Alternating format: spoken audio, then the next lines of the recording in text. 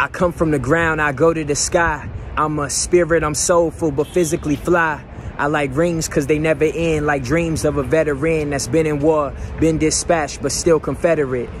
In these lyrics, I'm actually talking about the tripart being and how we are a spirit that lives in a body and we have a soul. So I'm breaking down the physical aspects of humanity all the way up to the spiritual.